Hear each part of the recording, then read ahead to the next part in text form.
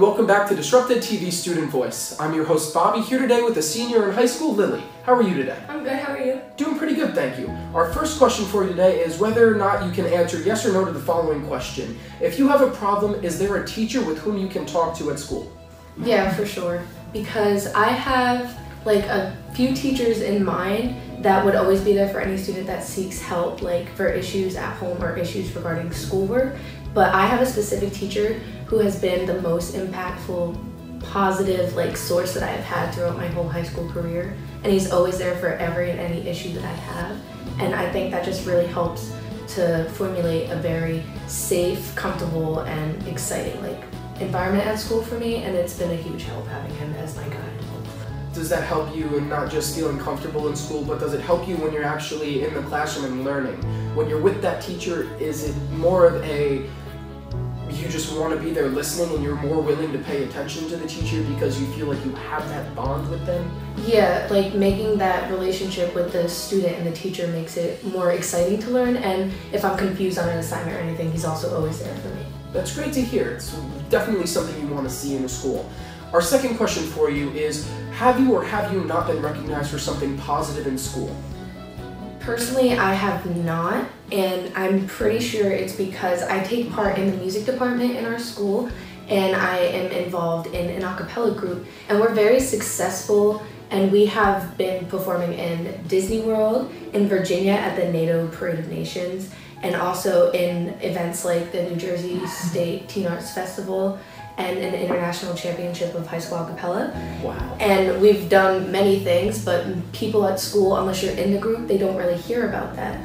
And I think that athletes are the first to get noticed and recognized for their achievements. And not that they don't deserve it, because everybody deserves recognition for what they do and how well they're doing it. But it seems to be specific in certain sports, more popular sports, because I also personally partake in both softball and field hockey, and I've never been recognized for things that I have achieved in the sports. My freshman year, I was ranked as one of the best players with the highest batting average in our conference, and no one in the school really knew about it. And it's just really encouraging and important to motivate the athletes and the singers, the dancers, and everyone in the school involved with anything to keep doing what they're doing. Well, since you've been on both sides of the aisle, I mean, do you see a divide growing in the school between the athletes and non-athletes? As you said, athletes are more recognized in your school. Does that create more of a stigma that people feel they aren't as appreciated in the school, or? Yeah, and it's pretty unfair, because I felt that way at least, because people that partake in the fall plays and spring musicals and stuff like that, they put just as many, as if even more hours and all their time and hard work into those events, and don't get the recognition that say a football team does playing a game. Does that take any kind of a toll on a student in their daily life going throughout the school? Does it make them not want to be at the school? Does it make them feel like they're not good enough to really succeed in the school, whether it be through their activities, like you said, with either the fall or spring musical, or even just in the classroom in regards to grades? Yeah, I think me personally, and I've talked to a few friends about it, it makes them feel not as appreciated, and it's not encouraging to keep wanting to go forward and do more for the school.